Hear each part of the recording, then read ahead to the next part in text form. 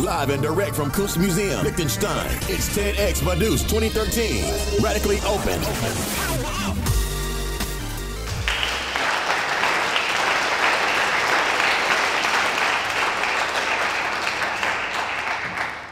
Okay, the reason I have charts is that there are standing facts I want you to know throughout the talk, and that is that everything I do is based on art, and it's possible for this so-called island, Liechtenstein, and I will discuss with the PowerPoint as we go through it what's going on here in Liechtenstein so you can make it even more of a tax haven than it is now, and more importantly, you can be rich and avoid taxes by adopting certain behavior.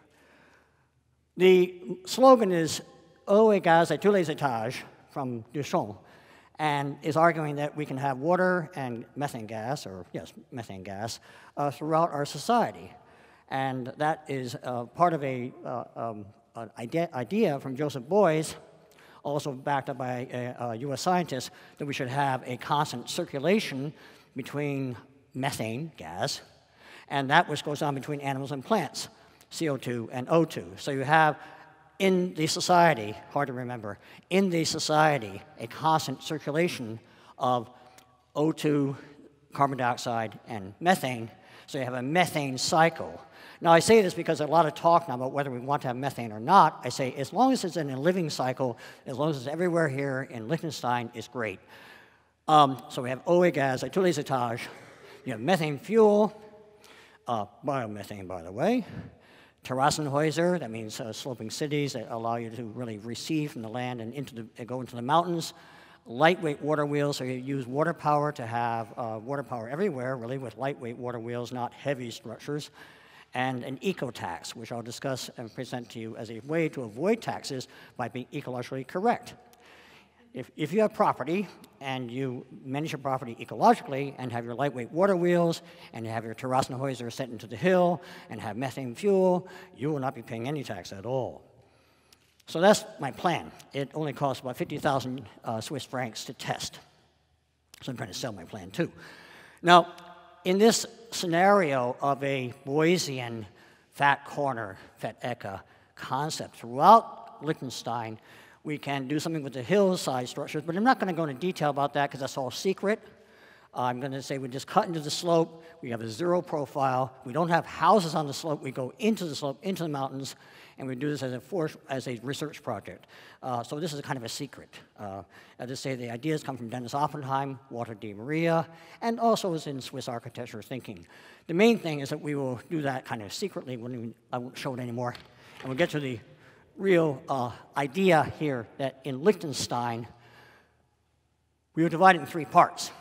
One is the Rhine part, one is the Amina stream part, and one is a small part that is only a mountainside here by the Mengbach canal stream. The thing is that this country here is all basically a mountain sloping into a river, and the river is creating a large mud field. And this mud field is, well, a source of wealth. And the mountains are streaming and flowing into the mud field throughout this area, and they become essentially an erosion of wealth into the area, into the mud fields. But this is not being handled now. What's happening now is that Liechtenstein imports 85% of its energy. It could be zero, and it could be zero through this kind of system. So I've given you a summary. We're going to now get on to the sort of tour of Liechtenstein to give you some sense of what is possible here. Let's go back to the beginning there. First, I did all this yesterday, and when I came in, I had entirely different ideas. I had no idea about the truth about here. I had thought that what happens is that the mountains flow into the river. Oh, no, no, no, no. The river fills up that brown area like a big delta, almost like an ocean. And it is a big floodplain, and it's very muddy. That's mud. So you have a lot of mud, which the mountains are not directly influenced. Rather, the mountains spill into, okay, some kind of delta fans here, but they really more just go into the groundwater. So you have a big kind of mud slop here. That's your lowland, and you have the mountains kind of standing like a big rock. What you do not want to do generally, and that's my point about building into the hill, is you do not want to be building onto the mud flats. The mud flats really should be staying fertile, and they should be used as a source of tremendous wealth, so you can get the methane and crops and other things, so you can have local energy. Okay, so that's your real condition, which is muddy. And here's your real problem. It is that I guess I have to look at this. You have buildings spreading out onto the fertile mud plain. And they think, oh, well, I'll build there in the flats. And you have this kind of situation of flat land being, if I might use the word abused, by people settling on it, when it really should be your fertility area where you grow products, don't you just sit on it. And when you have an eco-tax, that is to say, a tax for every pixel in the area, where you would say, well, what is each pixel in the satellite image, and I'll show that to you a bit later, what is each pixel doing ecologically? And you say, well, it's occupied by a house or by a building, then it has zero value, and you pay a high tax. To avoid taxes, you get out of the valley, out of the mudflat, and go into the hills. You run away from the valley, so to speak. Now, that's the kind of farming they do in the mudflats. Again, not very efficient. They're paying a very high tax. That could be much more fertile than it is now. Here's a factory. That factory could have been set back into the lands on the slope, but because on what they think is cheap land, they're abusing the land and preventing the possibility of Liechtenstein producing its own energy and becoming self-reliant. They're occupying fertile terrain. They're occupying this brown area, which should be essentially uninhabited, unoccupied. And you have, now what I'm trying to show here is a little bit the problem of imaging a body of land. When do you do it now when it's fallow? Do you do it later when the crops are in place?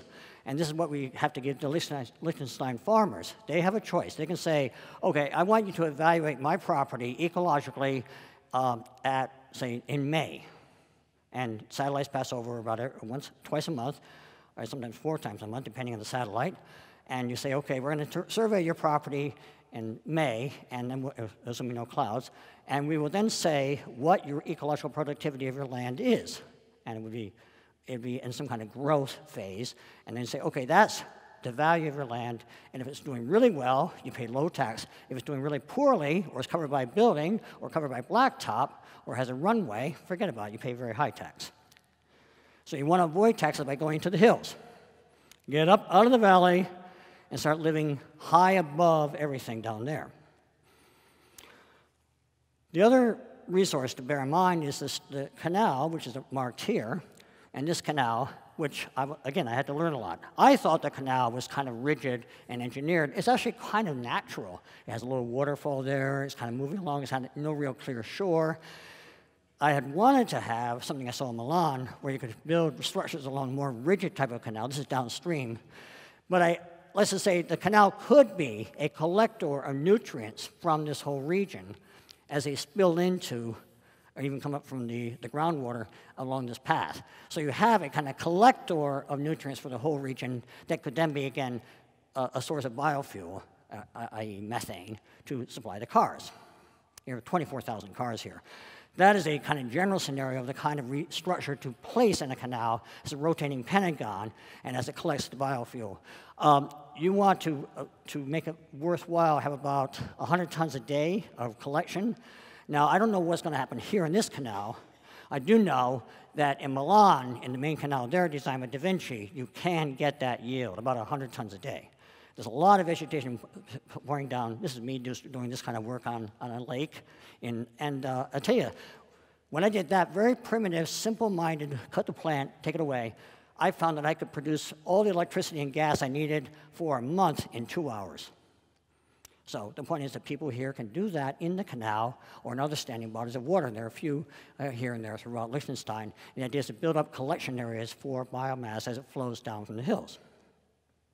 They do this now. They put it in bags, and they use it to feed cattle. I'm saying you should do that instead. Have tanks in your house, and many houses here, where you collect the excess biomass, and you have eau et gaz à tous les étages. You have gas.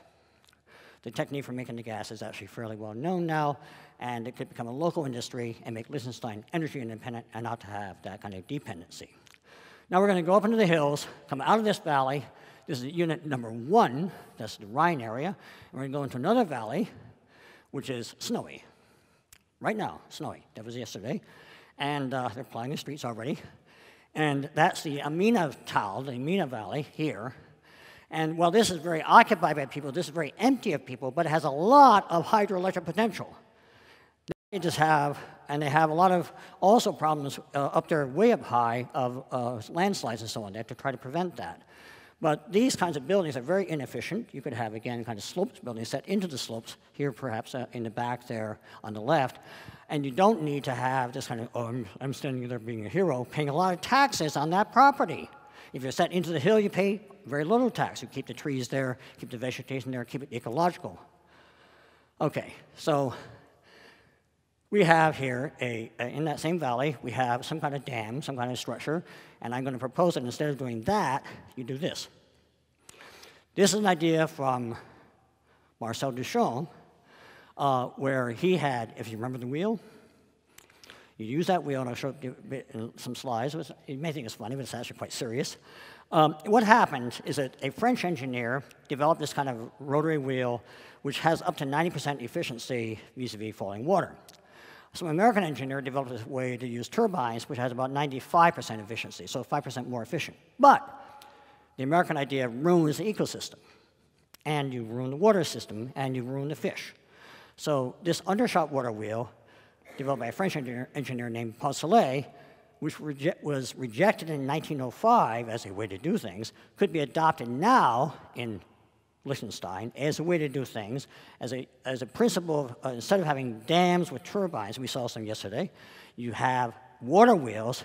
This kind of curve is called a Poncelet curve, mounted, I would say, on moving forks, and I'll show that in a second, inspired by Duchamp. And so that system could be done throughout Liechtenstein, so you have water power throughout Liechtenstein with lightweight water wheels, not heavy dams. The thing I just showed you was rather, well, I'll show you now coming up, is a reservoir for a heavy dam. And it's been notably inefficient. And as you come down, the water comes down to the edge, and it kind of gets blocked, it gets stagnant, it fills up with weed, the fish die, there's no oxygen. It's a more or less dying ecosystem, and we can see that with a satellite, and we say, well, you have to pay a high tax for that. How do we reduce the taxes? By improving it, by having that kind of structure in front of the dam, where you have a series of suspended water wheels from bicycle forks throughout the entire dam structure, so the water can go through, the fish can get through, the nutrients can stay alive, and the river is not blocked and dying, but is living and moving. That is a region where every house here in your classic kind of Swiss, or I guess Liechtenstein chalet manner, could have its own water wheel system. And there's, again, the inspiration, thank you, Marcel, 1913, and there's the kind of follow-through lightweight structures, which you can buy at the corner store for maybe 10,000 bucks, put it by your house, and have electricity whenever you want on demand. And that's the kind of stream that occurs throughout this whole slope. We just photographed one, but I mean, many of the kind of streams are available. They're flowing all the time.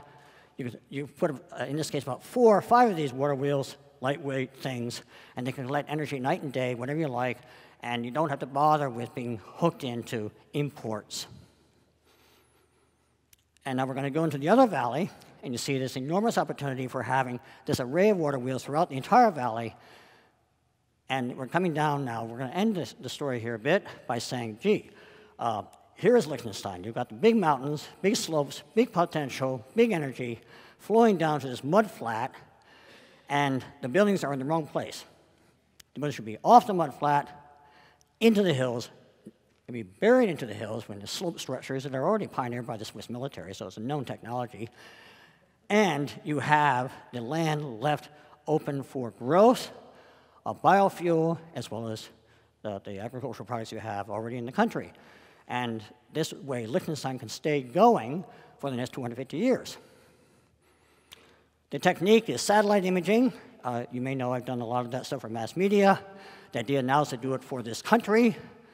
I can say with some kind of pride that it's kind of a fatherland for me. They call it fatherland, because my ancestors come from around here on my father's side. So hey, service for the fatherland, satellite image to the entirety of Liechtenstein. Every pixel has a value. We take satellite data from, say, 1986. The whole area can be surveyed with one satellite data frame. We can get it down to 5 meters by 5 meters. We can say this has a value in 1986. What is the change in value between then and now? We will charge you money for that change. You build a house and it's on a roof. The roof is doing nothing. You pay a lot of money. If you have a big garden, you pay less money. If you have an ecosystem, you pay no money. And you have this kind of taxation going on throughout Liechtenstein. And the reason being, it's not just Liechtenstein that benefits, it's the Rhine River. We're part of the Rhine. If you see there now, the mouth of the Rhine coming into the Atlantic Ocean or North Sea, there is your bioproductivity that we need in the ocean. And as you increase the bioproductivity and wealth and variety of the ecosystem here, and not have houses squatting on those plains, you will be improving the bioproductivity of the whole region of the North Sea. So Liechtenstein can become a world power, not just being in a tiny corner, but impacting all of England, Germany, Holland, Norway, Denmark. Okay?